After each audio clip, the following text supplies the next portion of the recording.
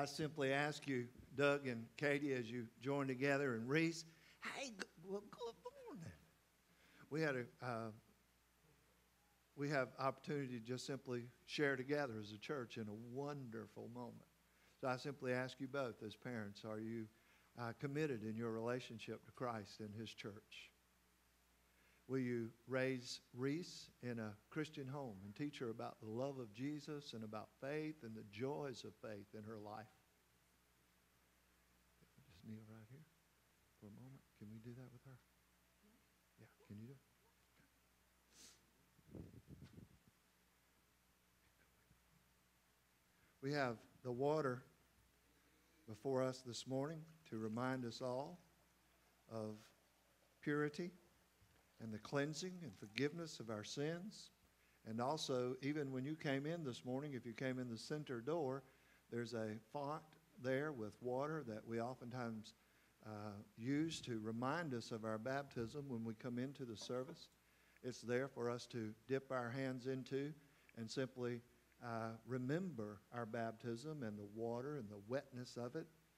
And we do things like a cross on the forehead or just on our hand with the water, a tangible reminder of God's presence and mercy and grace. And on this day, I ask you to remember your own baptism and that you are a child of God. And to remember your baptism and that you are a child of God. And we get to do something extra special, a sacrament of the church. And Reese, if you'd come with me without crying. And I'm going to step back here just like this for everybody with Mom and Dad. Tracy, thank you. And I get to say and share these words. Reese, I baptize you in the name of the Father, the Son, and the Holy Spirit on this day. Amen. Amen. Welcome, guys. Take her. Would y'all just stand right over there for a minute? And that while I do this other couple. And I'd like for y'all to stay if you will.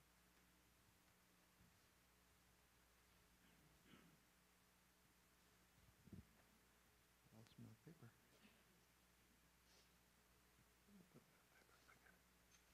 Now, at this time, if Holly, if you and Andrew would come forward, and also I believe Brandon's going to come as well.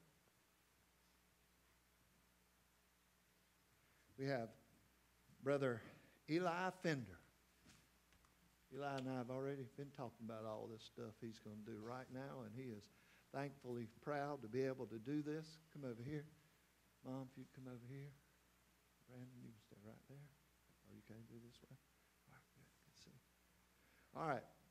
I ask you all if you will be loyal to the church and help bring Eli up in the understanding of God's love for him and help him to grow in that understanding.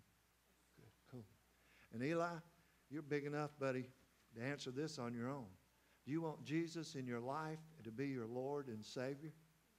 Do you love Jesus and want to follow him throughout your life and grow in your understanding of Jesus? I'm going to ask us to do this, and I'm going to ask you, if you would, to remember your baptism and that you are a child of God. Remember your baptism and that you are a child of God. Remember your baptism and that you are a child of God. And Eli, we're going to go back here again and do this with Eli. Eli, we don't use a lot of water oftentimes in the Methodist church. But you're old enough, you're going to feel this water on your head. Because I'm going to put some on your head, and it's going to run down your back, and you're going to feel this chill. And I pray that always, when you think about how much God loves you, you'll remember this moment and have that, funny feeling about God's presence, okay? In a great way.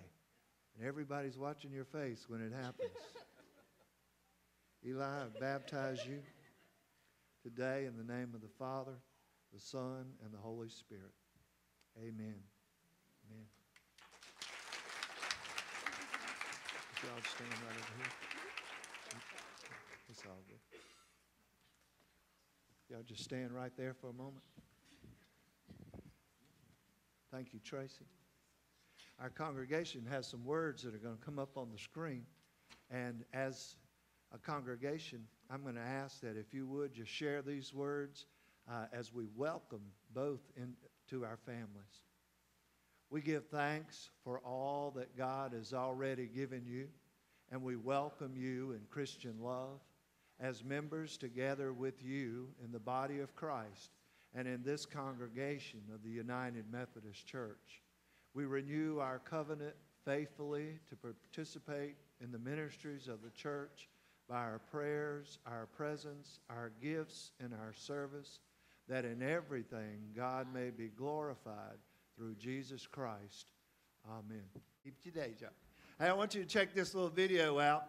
It might remind some of you of days gone by, but it's really not that old. It may remind you, though, of some days in your life when you felt especially brave, or you wanted to be brave, and you wanted to do something in your life, and you finally just did it. Every summer, there she is. Low city. Oily. Low city. And one day, it became too much Oily. for Michael Squints Turn Polidorus. it up. I can't take this no more. Mom! And he did the most desperate thing any of us had ever seen.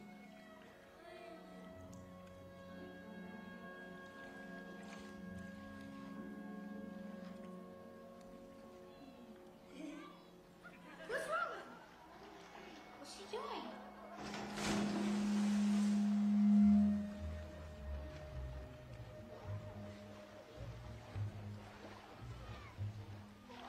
3 summers of this, I think he finally snapped. I don't know, but that's the deep end and squids can't swim.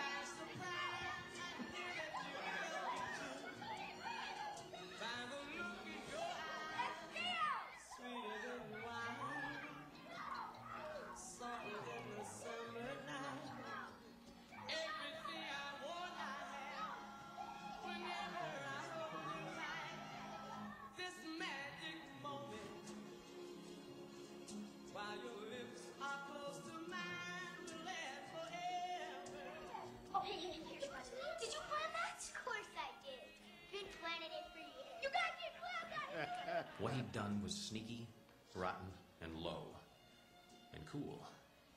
Not another one among us would have ever in a million years, even for $1 million, had the guts to put the move on the lifeguard. He did. He had kissed a woman, and he had kissed her long and good. We got banned from the pool forever that day, but every time we walked by after that, the lifeguard looked down from her tower, right over at Squints, and smiled.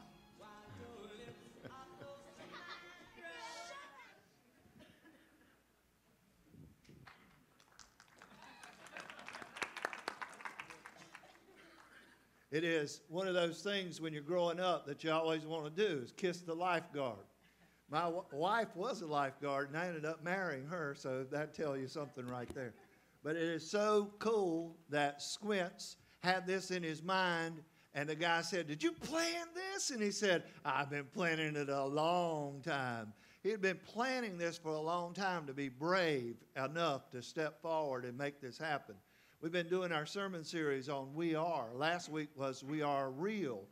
And over at the 8:45 and at the 11, I gave some things about being real in my own life, a few things back from the day.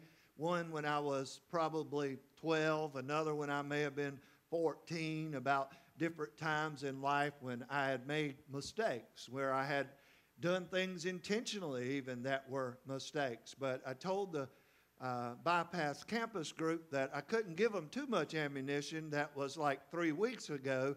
I gave them, 35 years ago I did so and so. But it's an amazing thing when we look at this we are, and we are real, and what it means to be real.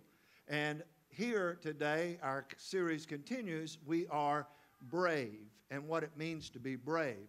Some of our words are from Joshua, familiar words, I hope, from Joshua chapter 1, verses 1 through 9, that are going to magically appear on the screen right now. Right now. I was hoping they'd lose the green. At least give us some pink. After the death of Moses, remember that, Joshua was Moses' assistant, and now it's all about Joshua in a sense. After the death of Moses, the Lord's servant, Moses died, the Lord spoke to Joshua, son of Nun, Moses' assistant. He said, "Moses, my servant, Moses is now dead. Therefore, the time has come for you to lead these people, the Israelites, across the Jordan River into the land that I am giving them. I promise you what I promised Moses. Wherever you set your foot, you will be on the land I've given you, from the Negva wilderness to the south, to the Lebanon mountains in the north, from the Euphrates River in the east to the Mediterranean Sea in the west, including the land of the Hittites. No one will be able to stand against you as long as you live, for I will be with you as I was with Moses. I will not fail you or abandon you. Be strong and courageous, for you are the one who will lead these people to possess the land I swore to them, or swore to their ancestors that I would give them. Be strong again and very courageous. Be careful to obey all the instructions Moses gave you. Do not deviate from them, turning either to the right or the left. Then you will be successful in everything you do. Study this book of instruction continually. Meditate on it day and night, so you will be sure to obey everything written in it. Only then will you prosper and succeed in all you do. This again is my commandment that God keeps emphasizing to Joshua. Be strong and courageous. Do not be afraid or discouraged, for the Lord your God is with you wherever you go.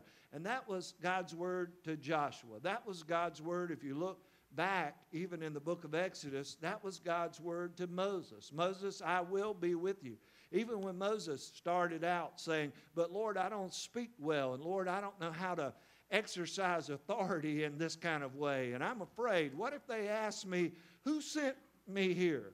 And God simply said, you tell them I am sent you. You tell them those words, and you stand there brave. And Moses still kind of got scared and held back, and he said, okay, I'm going to send Aaron with you. And then Miriam went with them in addition to Aaron. And so as they were traveling, Moses had companions with him along the way.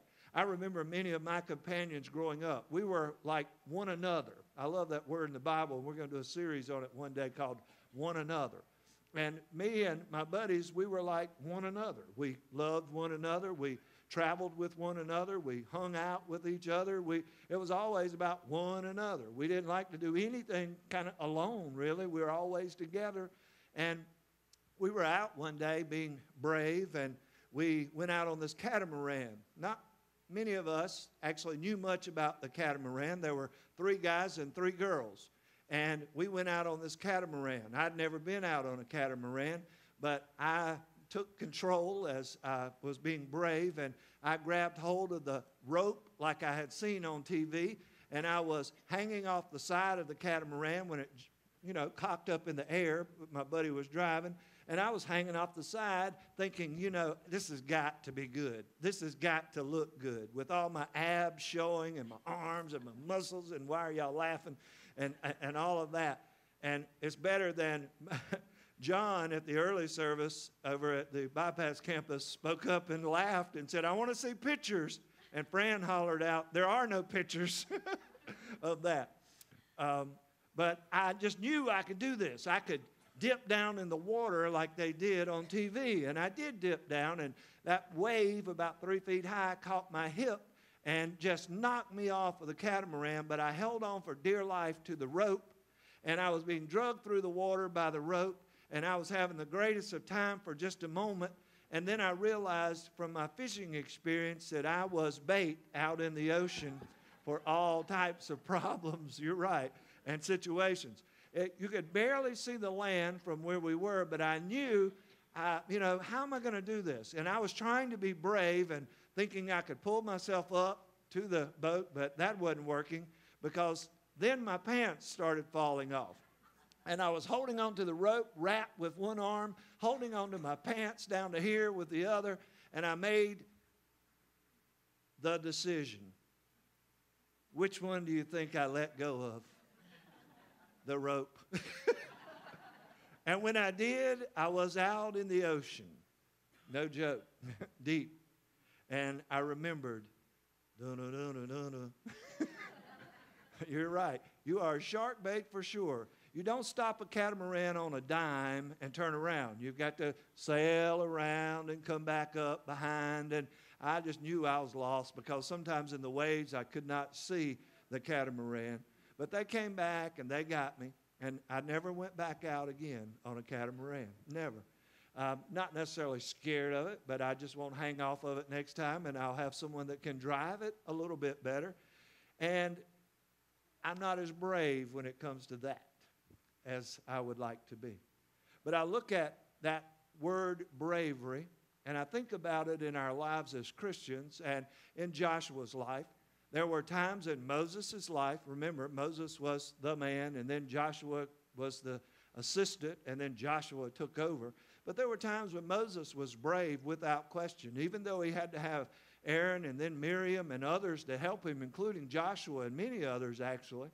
But Moses was brave and courageous, if you can put those two words, combining them together. And Moses was moving forward on all turns, but Moses also had some times when he was frustrated. Moses had times when he was aggravated. Moses had times when he became angry even, and God fussed at him. Moses had a lot of problems when it came to the people. He would say to God, God, these are your people. When are you going to correct them? I am tired of their complaining and their griping and their moaning and their groaning. And then he and God would have these conversations. And then God had these same conversations with Joshua. Joshua was always like, let's charge forward. Let's move ahead. And the same thing with Moses. Moses, tell the people to stop whining, God would say, and move forward, and to be brave and to be courageous. But there were times when they couldn't find that bravery. There were times when they could not be courageous. And perhaps there are times like that in our own lives, times that we can't be brave and times that we can't be courageous. I think of those times in our lives when terrible things come our way. Doesn't mean that God doesn't love us. It doesn't mean that God doesn't care for us. There are times in our lives when it seems like everything goes wrong. There are times in our lives when it seems like everything around us just goes backwards. And I think of sometimes in our lives when we ask people, and I just happened to make this little card this morning, and we ask them, is there anything wrong in your life? Anything wrong? And people will oftentimes simply say, no, there's nothing wrong. Everything's cool. Everything's fine. Everything's going well.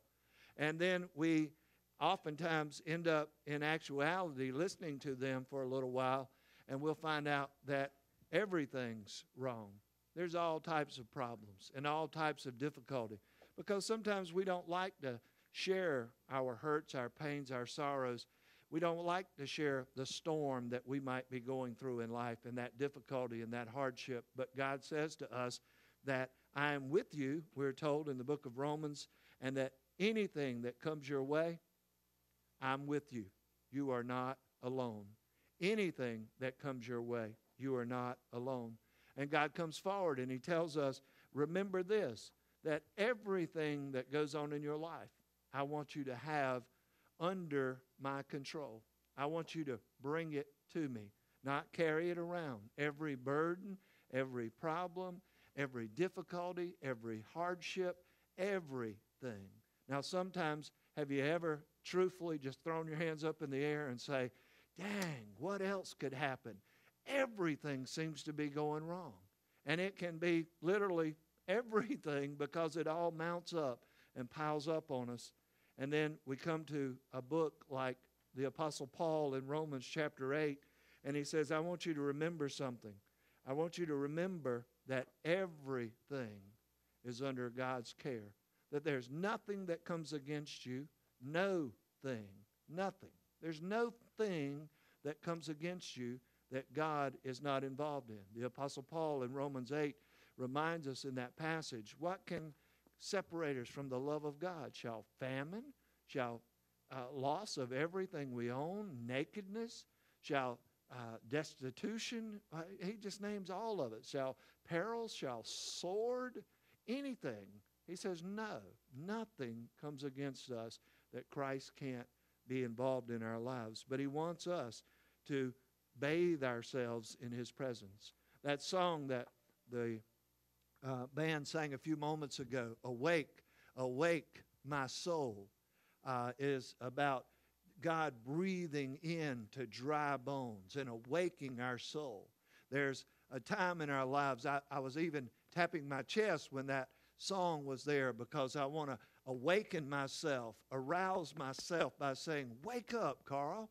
Hear the voice of God. Hear the call of God on your life. Breathe in the call of God, because that's what our word about being brave is all about. He's not saying, Joshua, you've got abs, and Joshua, you've got a spear, and Joshua, you've got a shield. He's saying, Joshua, I am your spear. I am your sword. I am your vest. I am that plate of righteousness that you're going to wear. Joshua, I am is breathing new life into you. And when I call you, that's what I'm doing. There was a time in my own life when I experienced a number of problems and almost tragedies. Many of us have some wreck, some situation that we've been in. I was literally buried alive once in a working accident. I was 10 feet underground. The sides caved in, and I was buried there for several hours. Couldn't move, just stuck in the bottom of a hole. And they dug me out and dug me out. It was a big ordeal. And I remember to this day, I'm still somewhat claustrophobic, but I remember to this day, even then, and I was young, but I remember being in the bottom of that 10-foot hole, crying, cursing, praying. Crying, cursing, praying.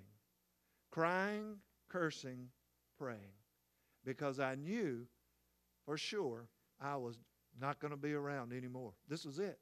And it's amazing when you have that moment in your life, the things you think about and the things that come to mind and before you.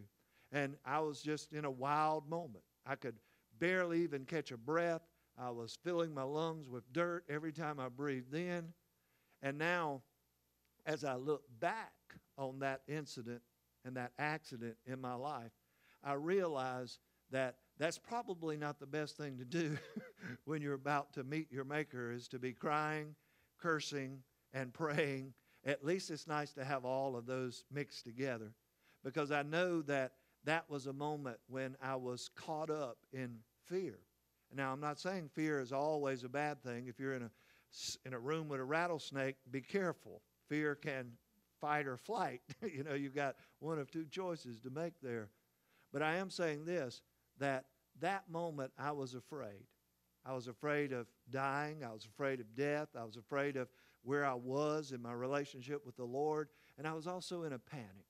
But looking back on that, and even shortly thereafter it, I was able to see that God did something wonderful there.